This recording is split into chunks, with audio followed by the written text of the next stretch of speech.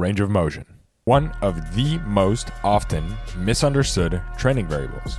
In fact, if you were to walk into the average commercial gym nowadays, you'd see different people performing the exact same exercise with different techniques, range of motion, and tempo. And if you're like most gym goers, you'd probably ask yourself why there's such wide variety among these factors between lifters. And you'd probably also wonder whether or not there is a correct or optimal way to perform each exercise to maximize muscle growth and strength gains. Well, lucky for you, in this video, we're going to dive into the literature and answer these exact questions. Starting off with some brief definitions, range of motion is defined as the degree of movement at a joint when performing an exercise, and tempo is defined as the rate at which you perform each individual phase of an exercise. So, when it comes to range of motion, the most common question I hear is whether or not we should train with a full range of motion or a partial range of motion. And thankfully, the literature seems to, in a very general sense, be pretty clear on this. A recent meta-analysis analyzing 23 studies and examining the effects of range of motion on strength,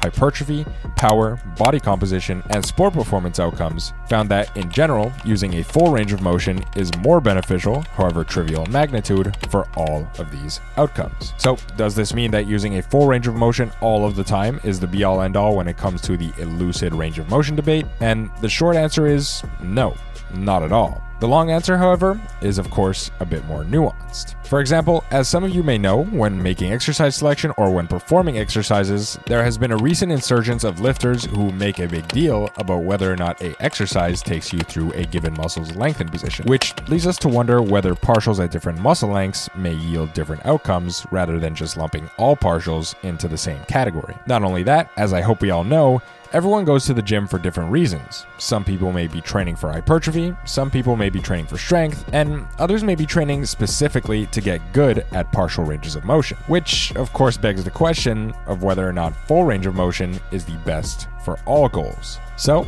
starting with strength goals, over the years, the fitness community as a whole has come to realize that strength adaptations aren't solely dependent on how much contractile tissue you carry, but they tend to also be dependent on a principle of specificity. And if you were to ask the average powerlifter how you can set up your training to increase your 1 rep max on a squat, they'll probably just respond by saying, squat more.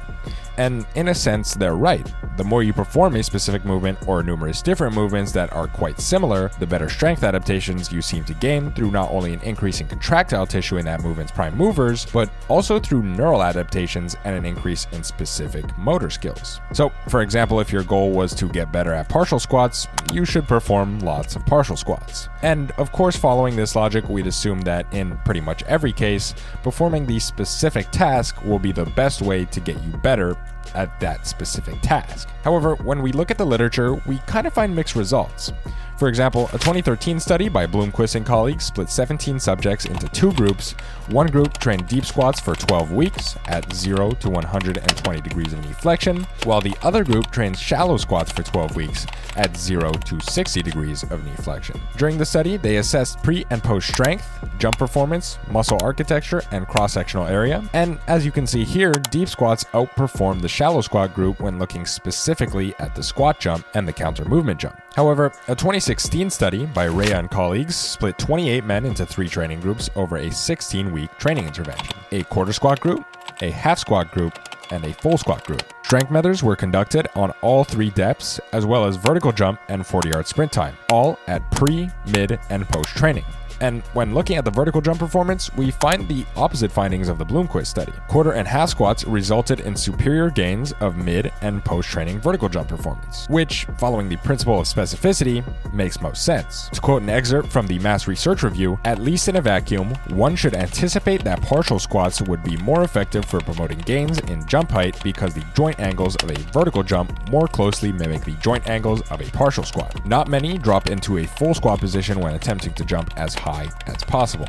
Now, the main differences between these 2 studies was that the training status of the subjects in Bloomquist study was performed on essentially untrained subjects, whereas the Rea study was performed on collegiate athletes with at least 2 years of training experience and a 1 RM squat of at least 1.5 times body weight. So, the trend in the literature seems to suggest that specificity is king for performance adaptations in studies that consist mainly of trainees who already have a decent amount of training experience and have at least a decent amount of muscle on their frame. However, in the studies that consisted of untrained or barely trained individuals, doing a full range of motion seems to be better for performance regardless of previous assumptions about specificity. Now, the reason for these results isn't 100% clear, however, they may be better understood when we take into account that full range of motion seems to yield greater hypertrophy. Therefore, in trainees with less muscle, we can assume that the benefits of a superior increase in contractile tissue outweighs the motor skill and other benefits of specificity at that stage in their lifting career. However, you must also keep in mind that when doing full squats, you're still training the entire partial range of motion, so you will still see some benefits from specificity. That, coupled with the benefits of more hypertrophy, may explain why relatively untrained individuals experience better performance with full range of motion training. However, again, this is a guess to explain a tentative observation, so we're still yet to say with confidence what may be happening here and why. And with that in mind, I'd like to also mention that most of these studies are short-term and only put trainees through a few months of training. Therefore, it may be possible that even in the well-trained individuals, full range of motion might eventually be better long-term for all goals, since it takes longer to see large hypertrophy outcomes in groups with a more advanced training status. And speaking of hypertrophy outcomes, let's dive into the hypertrophy side of the range of motion debate. Namely, are partials always worse for hypertrophy, or is there merit to partials at certain muscle lengths? Well, thankfully, the meta looked at this question as well and seemed to indicate that training with long muscle length partials was better for hypertrophy than both short muscle length partials and full range of motion reps. Now, these findings are significant and some may find them to be quite surprising, and for that reason, I'd say there's no real problem with being slightly skeptical. However, personally, I see this as the data pointing towards long muscle length partials being at least around equal to full range of motion for hypertrophy and likely even better. So now that we see the data pointing to training with long muscle length partials being best, we may wonder,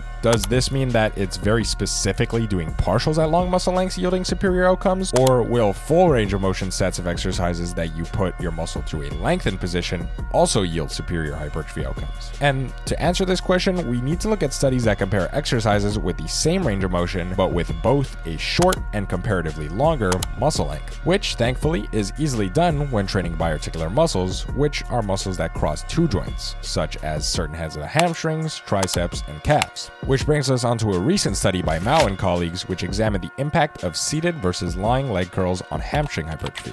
Using a within-subject unilateral design on 20 subjects, each subject trained one leg with a lying hamstring curl with the hips extended, resulting in a short muscle length on all heads of the hamstrings. Their other leg, however, performed a seated leg curl with their hips flexed, effectively resulting in a longer muscle length on all three biarticular heads of the hamstrings, namely the semitendinosus, semimembranosus, and long head of the biceps femoris. However, both legs employed the same range of motion at the knee, 90 degrees of knee flexion. And as you can see here, the researchers observed a greater increase in hypertrophy on all three biarticular heads. Not only that, they also observed similar hypertrophy on the biceps femoris short head, which is the only monoarticular head, meaning it only crosses the knee and therefore was not at a longer muscle length with either variation. And even in more support for the long muscle length training, the sartorius, which is a knee flexor and hip flexor, experienced more growth with the lying leg curl, where it was most lengthened due to hip extension. And if that's not enough evidence, we can look at a more recent study, again by Mao and colleagues, in which they again employ a within-subject unilateral design, with subjects training one arm in the overhead position, effectively resulting in a longer muscle length on the triceps long head, while their other arm was training a triceps pushdown, meaning no triceps head was particularly lengthened. And of course, in both conditions, the subjects trained through the same elbow range of motion, 90 degrees of elbow flexion, and this study again found that training the long head of the triceps in a long muscle length position with the overhead tricep extension resulted in superior growth of the long head of the triceps. Now, we don't exactly know the mechanisms behind why this seems to be the case, and for now the possible reasons are plenty, and frankly, it's likely to be more than one mechanism causing this. So, until more research comes out with the specific goal of testing the possible mechanisms, I wouldn't be confident enough to bet on any one of the possibilities. And if, like me, you're a long muscle length enthusiast, you shouldn't justify your position in the long muscle length camp with any assumption behind a mechanism that might be causing these benefits, since assuming any one mechanism would turn out to, at best, best be only slightly accurate and likely incomplete, and at worst can result in downstream complete disinformation. So the question now is, with all this information in mind, what are some practical takeaways for both people with mainly strength and performance goals and for people with mainly hypertrophy goals? Well, as discussed previously in the video, when it comes to strength and performance goals, generally you want to use full range of motion reps most of the time. But I say most of the time because we live in the real world, where you can use both partial reps and full range of motion reps. Not only that, we also tend to train for longer than most studies run for. So what works in a short-term study design might not work in the real world where we train for the long term. This means that if your main goal is to increase performance in the partial range of motion over the long term, you should train with partials for specificity. However, majority of your work should be performed with a full range of motion, given that hypertrophy will help along with specificity long term. However, if your main goal is to increase partial range of motion performance in the short term, you should again use both full range of motion and partial range of motion, with equal to majority of your training being done in the partial range of motion. And lastly, if your main goal is to build strength in the full range of motion, you should do a majority of your work in the full range of motion for specificity. However, you still may benefit from mixing in some partials. Personally, my recommendations would be to specifically incorporate partials in the range of motion you feel is hardest for you, which thankfully most of the time happens to be